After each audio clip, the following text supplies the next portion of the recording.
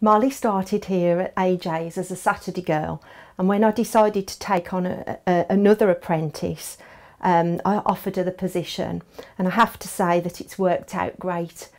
She's not my first apprentice. My other lady, she started here 8 years ago and she's still working here full time, which to me proves just how good this scheme actually is. Molly has become a valuable member of our team here. She's always smiling, her confidence has grown somewhat. She's a bright young lady. We're all so very proud of her, the clients and the staff. We'd like to congratulate her and wish her all the best for the future in her hairdressing career.